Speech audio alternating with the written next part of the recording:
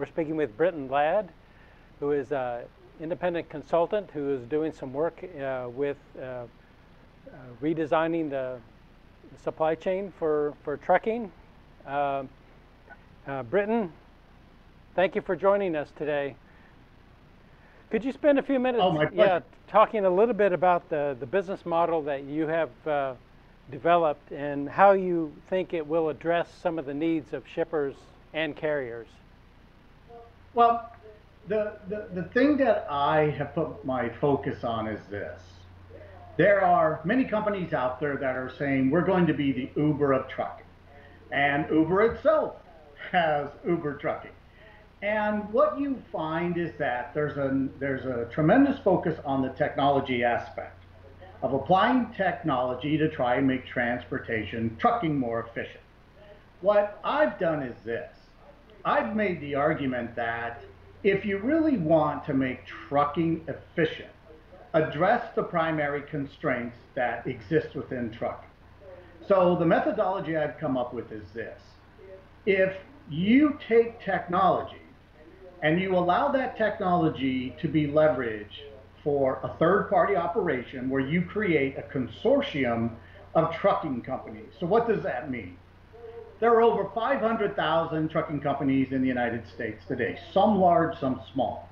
If you take the larger trucking companies and you have them join a consortium, what you're asking them to do is this: join a consortium and abide by some specific rules, specific regulations. And what I've asked them to do is this. If you join the consortium, allow your drivers to become contractors and allow your drivers to be paid by the hour and not by the mile, and allow your drivers to drive any truck for any other consortium member. In addition, allow your truck to pull any trailer of any consortium member. And more importantly, allow your truck to operate 24/7, 365 days a year. And the way that's accomplished is by switching out drivers wherever necessary to ensure there's always a driver behind the wheel with enough hours to keep the truck moving. And I've done tremendous amounts of research on this. I actually started doing this at Dell, I perfected it at Amazon, and I was fortunate enough to get a lot of data from 2016, 2017. And when I applied this methodology to the annual loads, the annual freight tonnage that was moved in those years, this methodology can move that same amount of freight, but do so with about 33% fewer trucks. So I've had multiple people evaluate the model. I know the model works, and it's just something that I've enjoyed talking about because a lot of trucking executives are now reaching out to me, and they're fascinated by the idea. Yeah, it's interesting to me as well because you seem to be focusing here on something that more companies I think are interested in doing, which is collaborating with other companies. It could be their competitors, it could be in some cases their shippers. So they're looking outside of their own company for more efficiencies, and this might be one way to get it. What sort of reaction have you gotten from fleets, and how would you implement this plan, do you think? How do you think it's going to play out over time? How long would it take to create something like this? Well, the feedback I got, and the way I actually perfected this is I actually started with truck drivers first. And I started speaking with drivers. And I said, look, I'm going to run something by you, and I want you to tell me if you think it's a good idea or a bad idea. And you know as well as I do, truck drivers are going to tell you the truth. Yeah. If they think it's good, they'll tell you. If they think it's bad, they'll tell you that too. And I was very surprised by how many truck drivers immediately latched onto the idea. And they liked it. The only thing that concerned them is a lot of drivers are comfortable driving the same truck over and over, and oftentimes they prefer that. But what I said to them is crush all assumptions.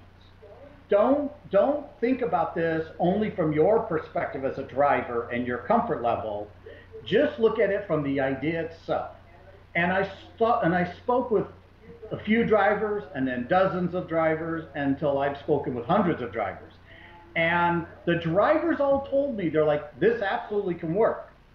But the thing they were concerned with is, well, what would executives think about this? And so when I started to speak with executives, the thing that I asked them is, walk me through where your biggest pain points are. And it was always, I can't find enough drivers, I can't take on more business, or I go through these cycles where I have too many trucks and not enough work, or I have too few trucks and way too much work.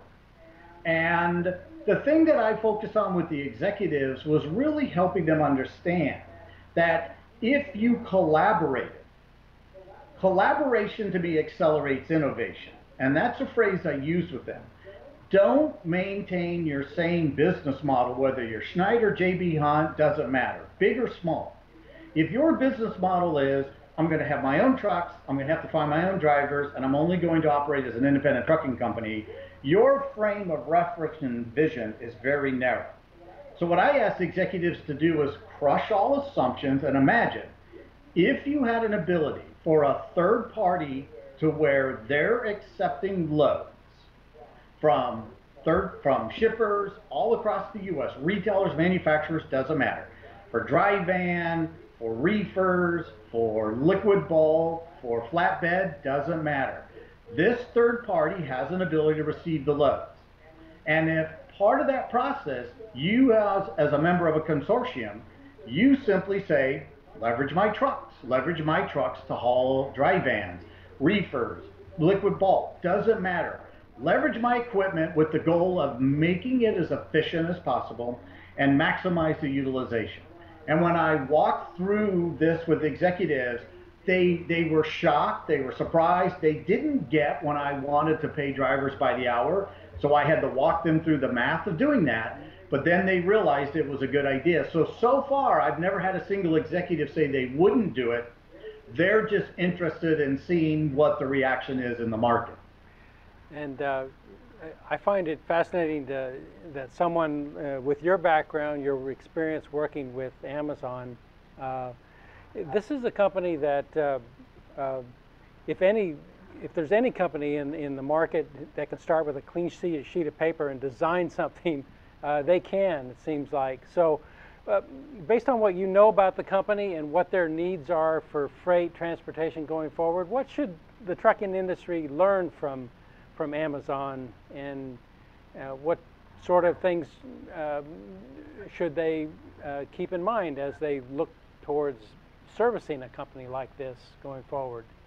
Well, really what trucking companies, what executives need to take away from Amazon is this. Don't be afraid to think big. What makes Amazon special is that they will entertain big ideas. And when someone comes up with a big idea, the reaction isn't, wow, that's really too big. We could never do that. That might be hard. What they say is, wow, we haven't thought of that. So let's pursue that. And you know as well as I do, there are many executives in the trucking industry who will say, well, that's not what we do. We're a flatbed carrier. We could never, ever think about becoming a carrier of other products. We could never branch out. We could never think about going into LTL because this is what we do.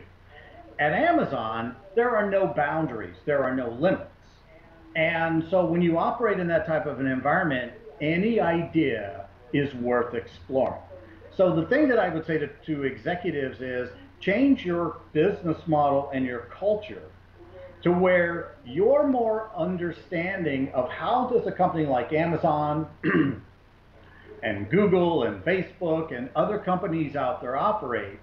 And instead of going at the problem from the framework of your business model, really step back and ask, what is it that these companies honestly need in terms of a transportation solution to thrive and survive?